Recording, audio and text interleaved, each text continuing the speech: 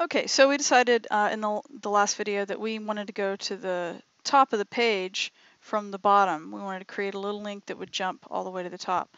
All right, well, let's do that. First of all, one of the things I also want to point out is that this A tag is just floating around in the footer. I probably ought to put it in some sort of paragraph or something. So I will go ahead and type a P tag here, and then I can take this last P tag and I can actually, excuse me. I can take this P tag, I can cut it with either Command X or Control X on Windows, and then paste with Command V as in Victor or Control V. Okay, so now we have this link that is inside of a paragraph tag. Well, what I want to do is I want to make this really explicit, and I can separate my two links. I can, even if I stack them, the thing is, an anchor tag is not block level. It's referred to as inline. So let me just type this, and we'll see A, and then I told you it needs the value, or excuse me, the attribute of href. Okay, and then right now, let's just leave the value for href blank for a second. Okay, and because I don't want this to go to a new page, I want it to actually stay on the same page and just jump to the top of it. I don't need to do a target new or anything like that. So I'm just going to close it, and I'm going to say something like back to top or something like that. Okay, and this link, even if I just leave it just like that, okay, and I look at it over here, you see that they're sitting side by side, right, with a little bit of space in between.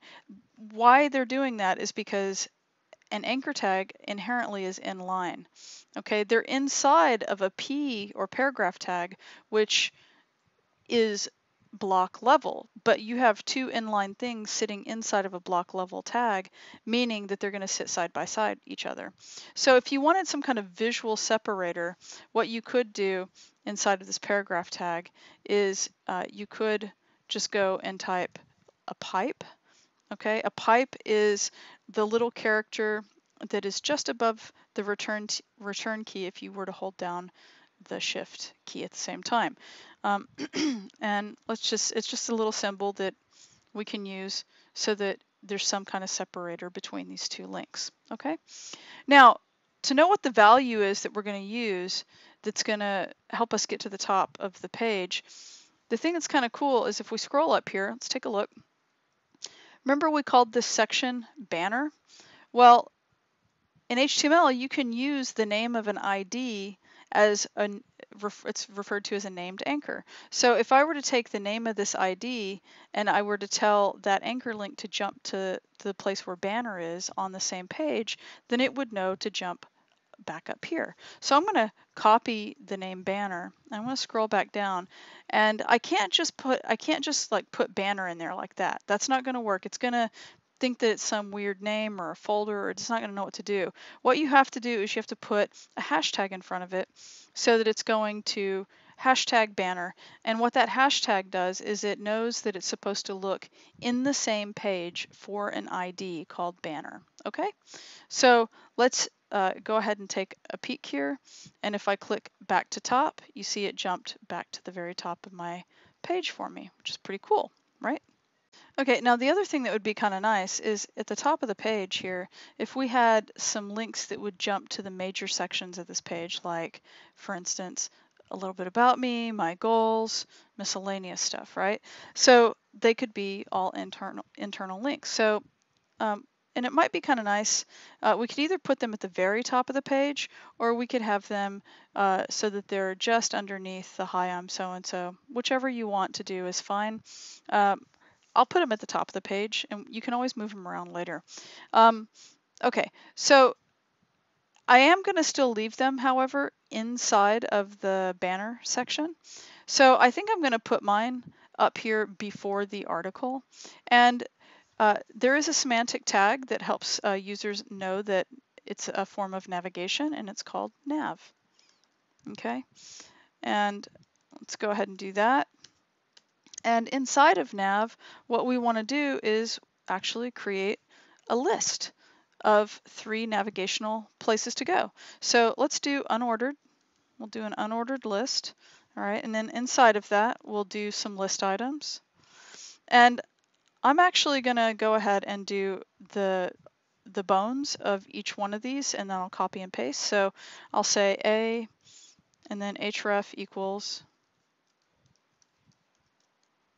and then I'll just put a pound symbol for right now, because we're going to jump to someplace down here in the page.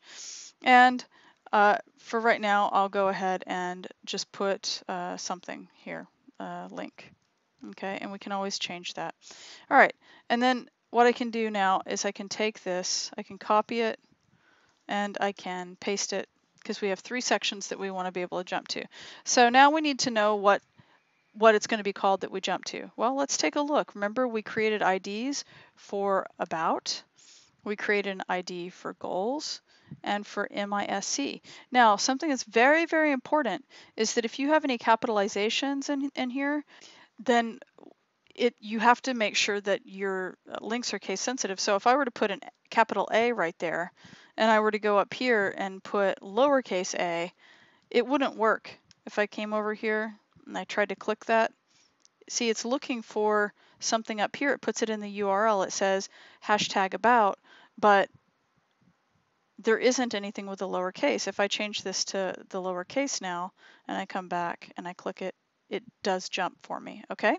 So we have about, we have goals, and we have MISC, right? So I can put goals here, and I can put MISC, and remember, you have to have that hashtag.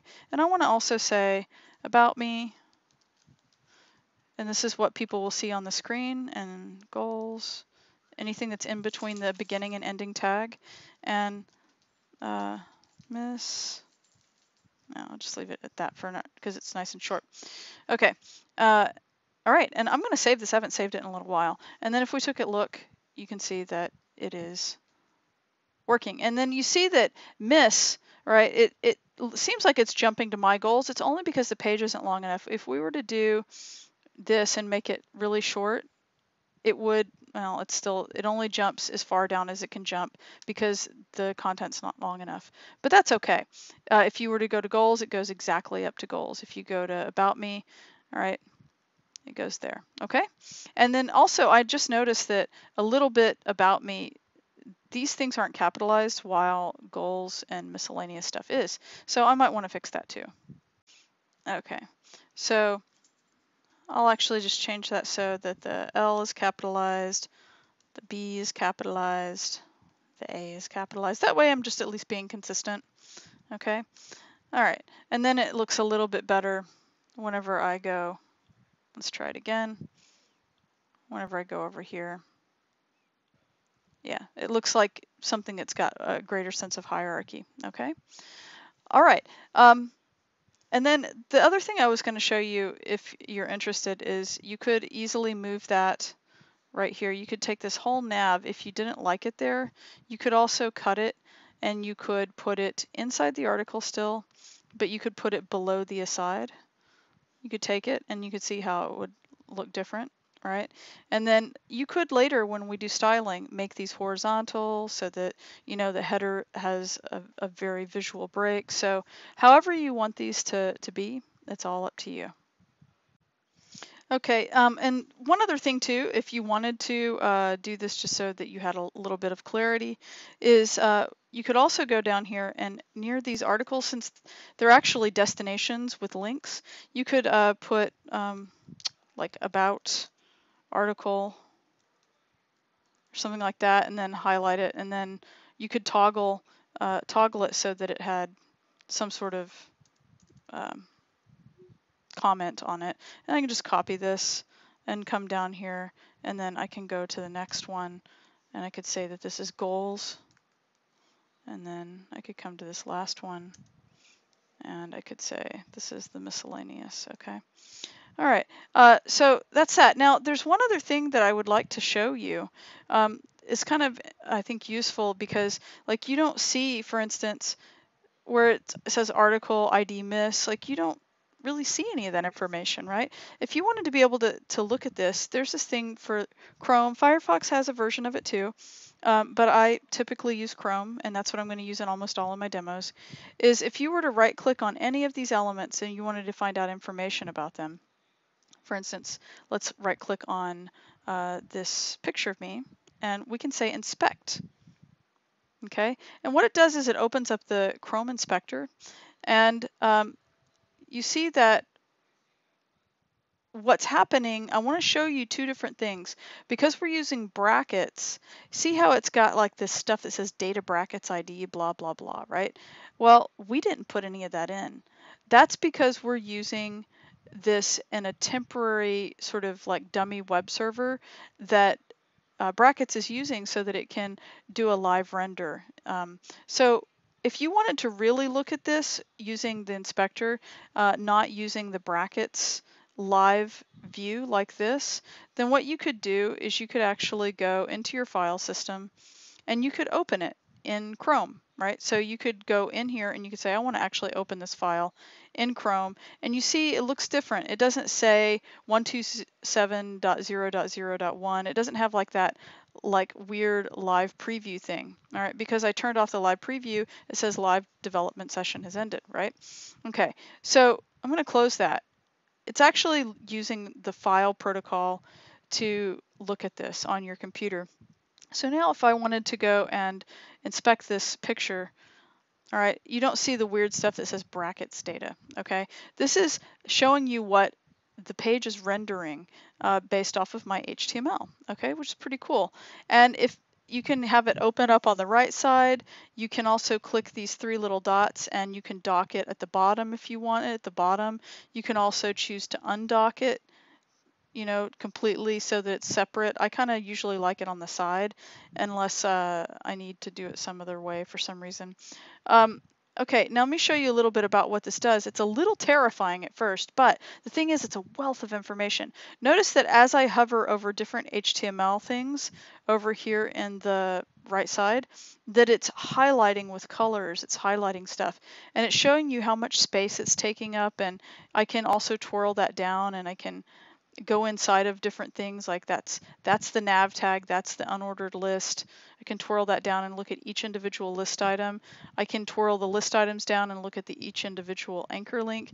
And what's kind of cool is that down here in the bottom right, it shows you the different color coding, right? So if I have image tag selected and I hover over this, it shows me that the actual element is blue.